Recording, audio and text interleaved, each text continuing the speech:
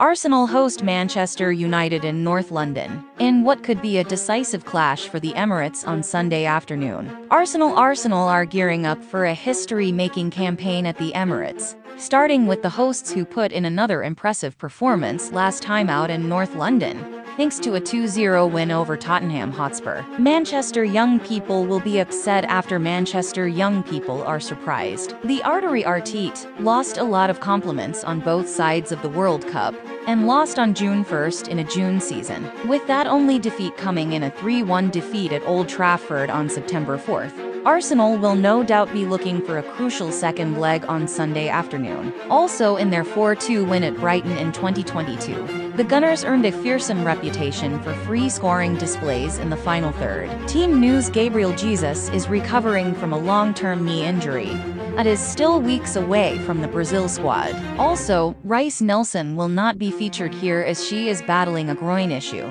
Arteta could be tempted to name the starting Zai after last weekend's 2-0 win in the North London Derby. Manchester United will find an immediate answer here, as the visitors suffered their latest heartbreak at Selhurst Park earlier this week. However, despite a 1-1 draw with Crystal Palace last time out, Erik ten Hag's side should find some spirit in their half. They have continued to shine since returning from the Winter World Cup break, and some around Old Trafford are looking for a title push in the second half of the season. The former Ajax manager, who made a surprising late comeback to beat Manchester 2-1 at home last weekend, will be looking forward to a repeat performance in North London. Heading into this weekend's match 8 points behind their historic rivals, the top 10 Hags will be looking for a final overhaul from behind. It should be noted that the former Premier League champions have failed to keep a clean sheet in their last 3 meetings with top opponents. Team News Manchester United will be without talisman Casemiro in midfield this weekend,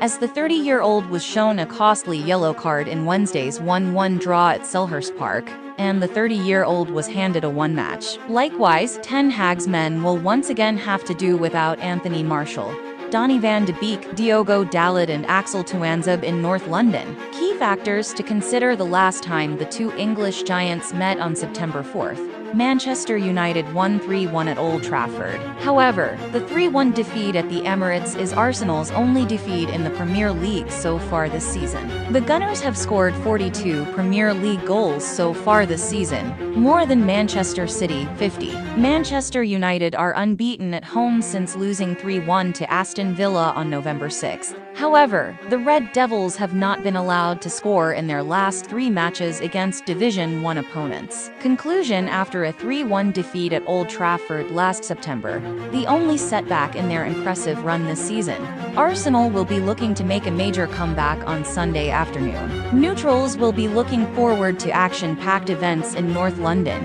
as both sides raise spirits in their factions. In what could be a season-defining encounter at the Emirates, these two former champions have a habit of setting off fireworks. It should be noted that each of the last 3 meetings ended with both teams finding the net, and we returned from the capital with those results. The door is by time.